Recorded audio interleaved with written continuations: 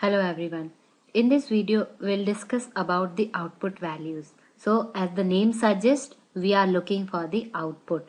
So in QTP, an output value is a step in which an object property value is captured at a specific point in your test and stored at a desired location. The stored value can be used as input at a different points in the test script. Multiple properties of an object can be selected and outputted. Okay, so there are four types of output value in the QTP. The first one is the standard output value. The second is text and text area, text or text area. The third one is database output value. And the fourth is XML output value. So these are the four types of the output values that are supported by the QTP. And the one thing that output values works in the similar manner as the checkpoint does. It almost same. The only difference between the checkpoints and the output value is in the checkpoints we are verifying the property of the value, whereas in the output values we are capturing the value of a property into some location. Okay, so to understand the output value, let's take one scenario from our traveling site. And the scenario is we want to verify that the flight should not listed on inputting the invalid data and proper message appears on the screen like this way. See, in this site, okay, I have entered the flight only option, the one way option, provided the from city but not provided the to city. So on clicking on this search flights, it will prompt me a message that you have not told us that where you are going. So this field is mandatory and we are not inputted this field. That's why the message is here. So to do this scenario, we have simple these steps. Launch orbis.com, select flight only option, select one way option, then entering source city, destination city, journey date and click on the search flight. So let's do the recording for these steps in the QTP. To the record, and we want to work onto the orbis.com, then press OK. Okay, so select the flight only option here, select the one way option, enter the source city, okay, enter the Dallas city, enter the date, okay, and then we'll click on that search flight button. Okay, now here we want to apply the output value on this message. Okay, you can apply the output from here, insert in the similar manner as we did the checkpoints output value and select the standard output value option. Now click on the message because we want to record this message. Here the object appears and then press OK.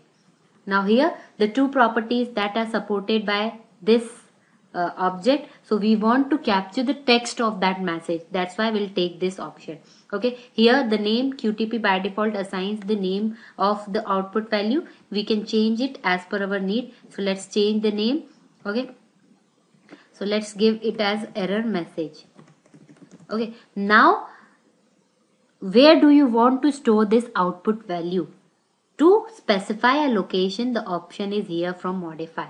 Here the two options is there. The first one is data table and the second one is environment. If you select the environment, you have to mention the name of the environment and the environment variable created by that name, and you can use that environment variable whenever you want to get this error message. Now let's use the data table as of now. Okay, now here the name of the column in which the message appears, let's say give it error message.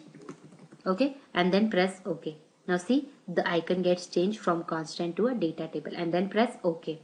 Okay, so once you apply this, then click on the search flights button and let's stop the recording. Okay, now see here output statements gets recorded similar as the checkpoints check statement. So it will told QTP that we have applied the output value on this object. Okay, now if you see on the data table, see one column gets added as the error message because we have defined the error message there. Okay, now let's do the different data over here. Okay, let's do the parameterization of the source and the destination city from the keyword view option. Okay, let's go to the SFO and let's do the parameterization as we did here. Let's put here is source. Okay, then press OK, and in the destination let's put the here the destination. Okay, then press the OK. Now if we see in the data table, we have source column as well as the destination column as well as here. Now put some value over here. Let's say in first of the column we'll not put this source here, and let's say the second iteration we have the source but we do not have the destination. Okay, now let's play this script and let's see what happens when we play this script in the QTP. Okay, so run this script and let's see what happens when this output values sheet gets run. Run from here, select the option. Oh, and see the script is going on one by one step. We have 2 iterations in this step. Okay, so when the script gets completed, the value means the error messages gets recorded to our data table. One way it is entering, it is not entering the from city and the only the to city, then search flights.